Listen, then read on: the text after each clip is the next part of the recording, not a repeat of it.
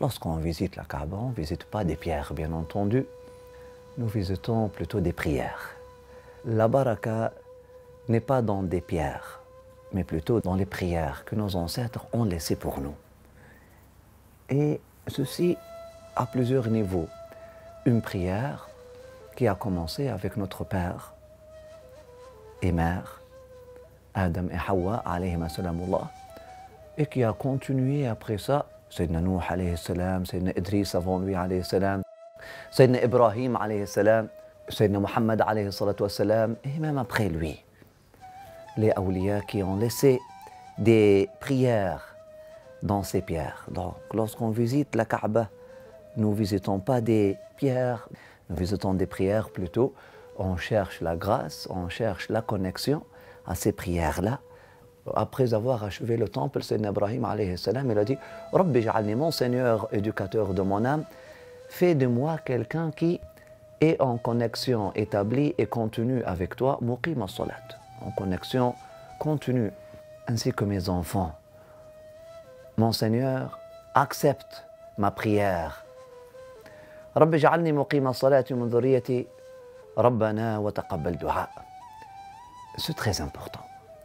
Cette prière-là, elle est très importante. Et puis, il faut vraiment y penser et comprendre sa valeur. La raison pour laquelle, alayhi salatu wassalam, il a bâti la Kaaba, il a dit « Rabbi inni taraktu min dhurriyyati biwadin ghayri dhi zar'in 'inda baytika al-muharram rabbana liyuqimu as-salah » J'ai laissé de cette descendance-là, 'inda baytika al-muharram, à côté de ta maison sacrée, afin qu'ils établissent cette connexion parfaite avec toi.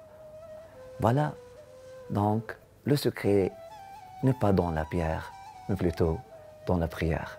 Le secret est dans le regard nourrisseur, et cette prière qui vient dans le regard. D'ailleurs, subhanallah, en bâtissant la Kaaba, Sayyidina Ibrahim, il faisait une prière à chaque pierre. Il a laissé une prière avec chaque pierre.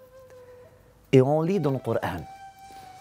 Et dans la description après, dans le hadith, ça dit ils étaient déjà dans la base. La première, donc, ils posaient les premières pierres. Wa Ismaïl, Rabbana taqabbal minna innaka anta as-sami'ul 'alim.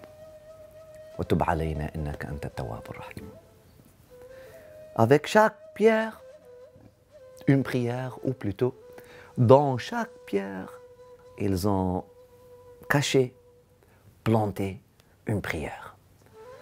Intention et attention. Les deux piliers de la conscience et les deux attributs de l'être conscient. Sayyidina Ibrahim, alayhi salamullah, non seulement il avait une intention, une prière avec chaque pierre, il plaçait chaque pierre avec précision. Il place une pierre, et puis il prend un recul, et il se met dans le maqam d'Ibrahim, il la regarde. Comme ça, comme ça. La suivante. Chaque pierre était établie avec l'intention la plus pure, avec l'attention la plus, la plus complète.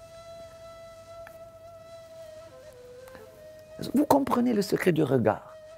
Donc pour ça, ce n'est pas étrange. Pourquoi, lorsque vous arrivez à la Kaaba, l'acte le plus méritoire, c'est regarder la Kaaba. Ce n'est pas de faire des prières. Subhanallah, juste regarder la Kaaba comme ça. Il y a une transmission d'énergie, il y a une transmission d'intention et d'attention, il y a une transmission spirituelle qui se fait entre toi et ton père, Ibrahim alayhi salam.